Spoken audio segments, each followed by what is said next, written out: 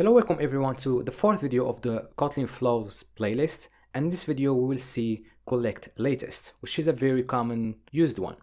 So first of all, let's just create the example, which is simulating searching for something. So the user types some queries to search in a database or an API to search for something, for example. So the first thing, let's just create a list of the results we can get when searching. So results is a list, simple list of strings basically. So the first one is a result for Kotlin, and then I'm just going to copy this 2 more times, and then the result for Java and the result for, let's say, Swift. So the user can search to get the result of Kotlin. So let's say this is a documentation of Kotlin, this is a documentation of Java, and this is a documentation of Swift.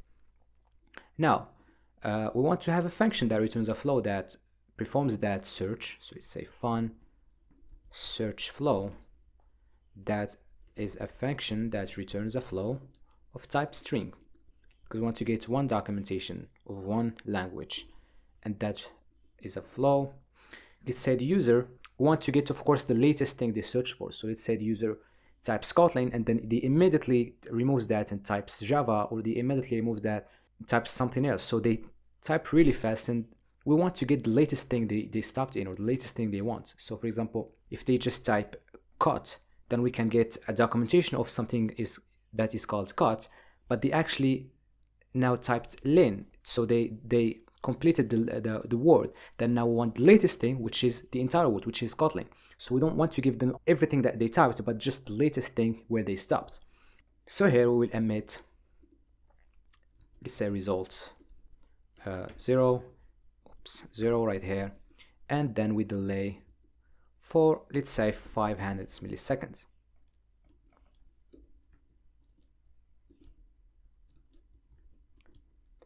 And then the result 1 and result 2.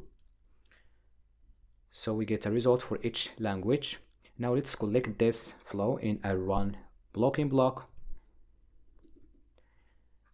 And so we say search flow dot. First of all, I want to see what we actually get. So dot for on each, and then we're just going to have a log to print what we have, tag, and say we got it. To make it more readable, we're going to say result right here. So we get, or we got result. And then let's just collect this dot collect. So normally, without actually using CollectLatest,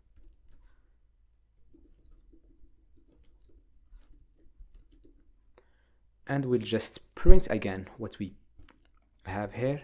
But now let's say we want to process the result in our UI, for example, updating our UI in that thing that might take, let's say, a delay of 100 milliseconds or a second.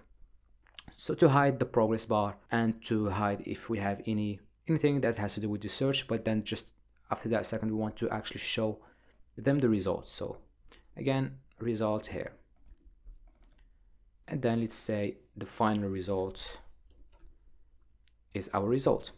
So result, oops, I need to have this inside 2 little brackets like that. And now using normal collect, we'll actually collect all the values or all the documentation for each language. So user search for Kotlin, and then they immediately search for Java, and then they search for Swift, and we'll get them all. So let's see that. It's Kotlin. So yes, so we got Kotlin, and then the result is Kotlin. We got Java, the result is Java. We got Swift, and the result is Swift. Now the problem with this, as I said, the user wants the latest thing. We don't want to show them all of this, but we only want to show them the latest thing they search for. So to solve this, we're going to use CollectLatest. This is exactly why this function exists. Now, even though the user types Kotlin, they typed Java, but the last thing they wanted was Swift. And so we will give them Swift. So now let's run the app after we are using CollectLatest and see what's going to happen.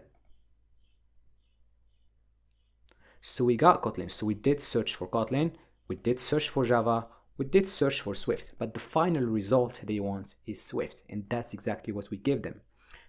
So this is why we need to use CollectLatest. I mean, this is just a simple example for you to understand. In fact, it's a bit more complex. If I used mutable shared flow, I would make it more clear how this actually works, but that's in another video, which is the next video, in which I will actually get to see with you state flows, and then in the last video of the playlist we will see shared flow. So there are 2 more videos in this playlist which are about state flow and shared flow. So see you in the next video, and bye.